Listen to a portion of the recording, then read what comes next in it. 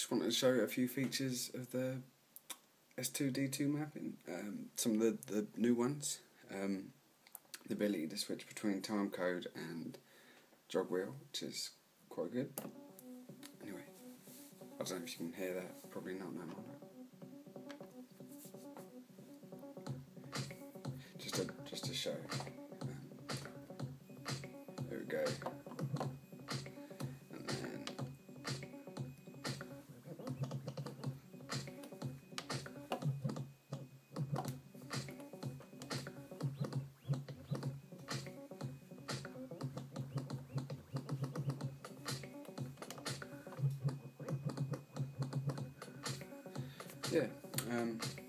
So to switch between timecode or internal playback, just hold right shift and the effects dry wet 1, 2, 3 and 4 are A, B, C and D, and that will switch between relative and internal.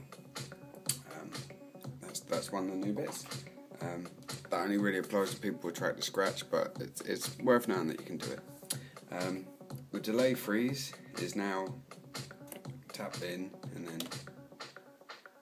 tap tempo reset, and away it goes. If you move gain A and B, that will change the filter and feedback, and sample volume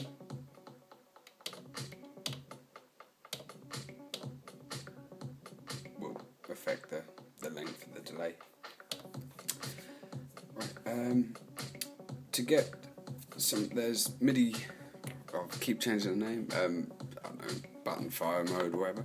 Just click loop in on both sides and the lights will flash, or that you can do them individually, but then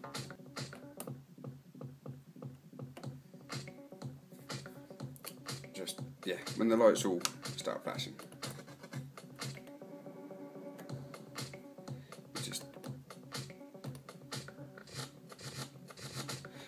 hold down the button and a different preset effect will cut in.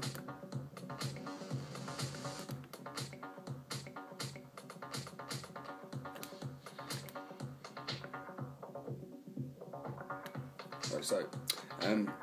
With effects button mode on deck A, the number 1 is a toggle so that the filter will keep going until you tap it again. What else is there? So that's the button mode. To get out of it, just click the button again. Tapping in on either side will put you in jog effects mode.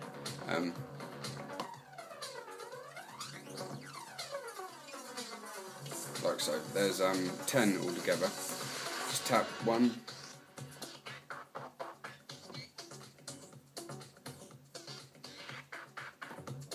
Like so. This actually, on the right hand side, in and then press number 2, and that gets you beat masher, lo-fi and turntable effects. The turntable effects, when it's wound to the right, will cut in and stop, like so. This took me ages. So yeah, that's loop in on the right and number 2. If you wanted it without, I don't know, say maybe just the beat masher, sync, cue and play are effects 1, 2 and 3, so you can cut them off and set them to none. To get them back, just tap any of the presets again.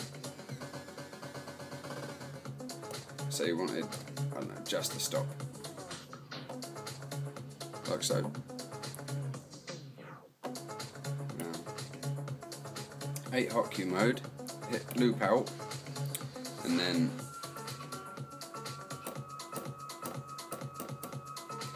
sync, shift, cue and play become 5, 6, 7 and 8. To delete them, hold in and tap them,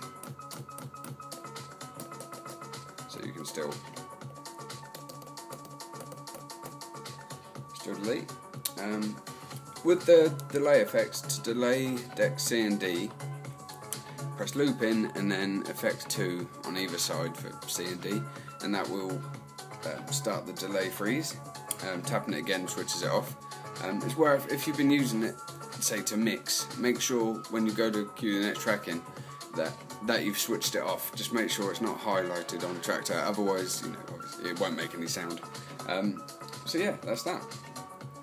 To control deck C and D, oh, there's a reset as well. If you've been messing around and you're sort of stuck, just hit Q and Q, and then it will go back to standard control. Yeah, and then decks. To control deck D, just tap the sample engage button there, and that will go between. You'll see. If you're on deck B, that one will flash. And deck D, that one will flash. That's just so you can always quickly tell what deck the jog wheel is going to control, and the volume as well goes off the same. There are ways to control when you're controlling deck D. You can control deck B's volume. What do you think? Let's do that one. Pressing shift and tempo will affect the other side. If you're selected D, it will select B volume, and the other way around. If you're selected B, it will then control D's volume. So yeah, there's that. If I turn that one down. Okay, loop recorder. So you'd click dry wet on FX2. All the buttons sort of dimly light up to let you know that it's on. The third button deletes any loop you've currently got. First knob, dry wet. Second, size. And the third is the crossfader curve. Fourth is deck zoom. That's actually quite nice, bang in the middle where it clicks. Yeah, so if you wanted to record a loop, press button 1 to start recording, and then I don't know, whatever you wanted to record.